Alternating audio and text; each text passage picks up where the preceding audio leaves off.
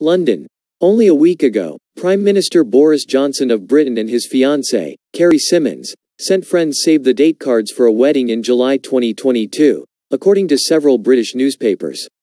But on Saturday, Mr. Johnson and Ms. Symonds were married in a stealth ceremony at Westminster Cathedral in London. A spokesman for the Prime Minister's office confirmed on Sunday, the Prime Minister and Ms. Symonds were married yesterday afternoon in a small ceremony at Westminster Cathedral. The couple will celebrate their wedding with family and friends next summer. It was a characteristically dramatic twist for a relationship that had unfolded in a frenetic way from the very start.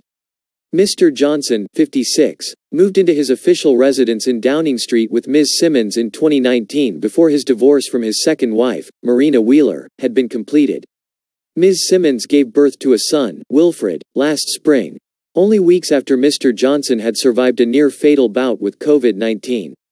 It is the third marriage for Mr. Johnson and the first for Ms. Symonds, 33, who has recently come under scrutiny for her role in an expensive refurbishment of the Prime Minister's official quarters at Downing Street, which was initially financed by a donor to the Conservative Party.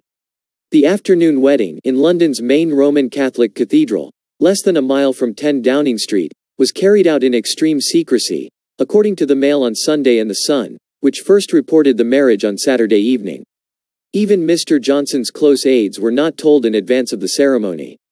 At about 1:30 p.m., according to The Sun, the church was abruptly cleared of visitors, and Mr. Johnson and his bride pulled up in a limousine.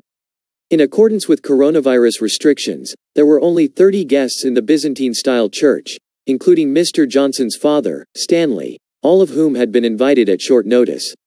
Ms. Symonds wore a long white dress but no veil, according to The Sun.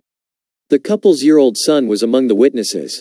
Though the wedding was not confirmed by Downing Street until Sunday, news reports on Saturday evening drew congratulations from political figures, including Arlene Foster, the First Minister of Northern Ireland, who said on Twitter, "Huge congratulations to Boris Johnson and Carrie Symonds on your wedding today."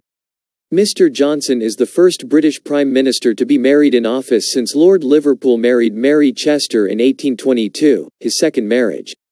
But much about Mr. Johnson and Ms. Symonds' relationship has seemed unorthodox by the relatively conventional standards of Downing Street. Mr. Johnson, who was baptized as a Catholic by his mother, converted to the Anglican faith while in boarding school. He met Ms. Symonds, a Catholic and a former Conservative Party communications aide, while he was married to his second wife, Marina, with whom he has 4 children. Mr. Johnson has never publicly confirmed how many children he has. Mr. Johnson and Ms. Symonds disclosed that they were engaged, and that she was pregnant in February 2020, a month after Britain had formally left the European Union. That happy news was quickly overtaken by the pandemic, which claimed Mr. Johnson as an early victim when he became ill and ended up in an intensive care unit. Ms. Symonds, who works for an animals rights group, also contracted COVID and wrote on Twitter about her fears during those days. More recently, she has been pulled into a furor over the costly renovation of the couple's apartment at 11 Downing Street. A Conservative Party donor, David Brownlow, paid for some of the work, supplementing the state budget of £30,000, or $42,570, provided for redecorating the apartment.